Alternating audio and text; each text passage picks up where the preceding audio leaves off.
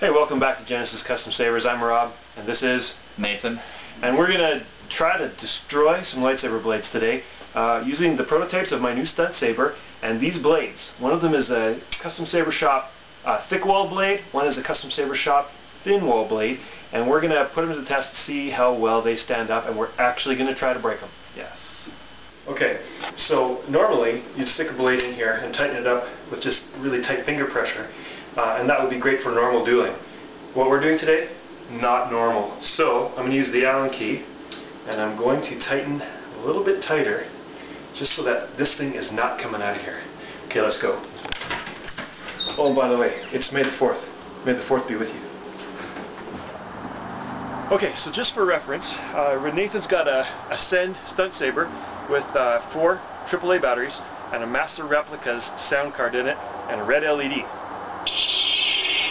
And what I've got is an Ascend stunt saber with a green LED and a single lithium-ion battery and an experimental sound card. Okay, let's see how these do. This is not choreographed fighting. We're just testing blade strength, so don't judge our fighting style.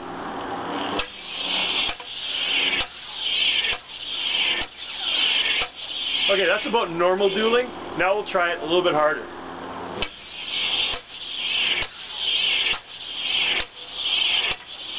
Okay, quick inspection. The tips are where you're going to really notice cracks or the tips flying off. So far so good. Let's try it even harder.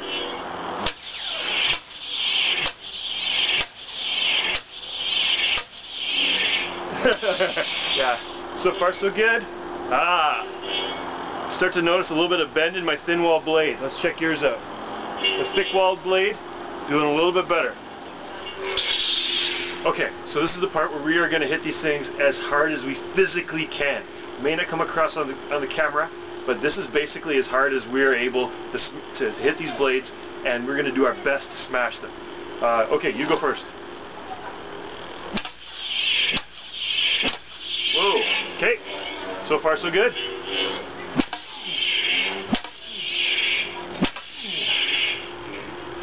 Well, that one bent, but they did not break. So this is the thin wall blade. As you can see, the tip is perfectly intact.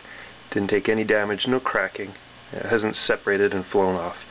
Get further down the blade and you can see that's where the blade finally gave in and folded. And that was only on the most dramatic, hardest swings possible. It's not even straight anymore. So that's going to obviously need to be replaced. Let's take a look at the thick wall blade. As you can see, the tip is perfect condition. Get down the blade and you see a couple of scuff marks, but there's no creases. I'll show you that by lighting it up. The light's good at exposing any folds or bends. Yeah, that blade is perfect. Well, that was fun. That was a blast. I don't know that I've ever hit a lightsaber that hard in my life. Maybe on a snowman once. No, not even that hard. So what was your impression? I'm impressed on how much beating these blades can take, especially the thick-walled. The thick-walled blade is, except for a couple of scuff marks, is exactly like it was before we started this experiment. Yeah. And as you can see, the thin-walled blade didn't fare so well. But keep in mind, this damage never took place until we really started to wail on it. So that proves again that these things are pretty good for moderate dueling, but for the heaviest dueling, you definitely want the thick-walled blades. Yeah, that was a lot of fun. Yeah. Oh, and one other thing that's important to note, while the blades can take a beating, now you'll remember I used the Allen key to tighten these guys in here. You tighten them, you loosen them off. The blades are changeable. These metal hilts aren't going anywhere. So those are pretty tough sabers. Thanks for watching.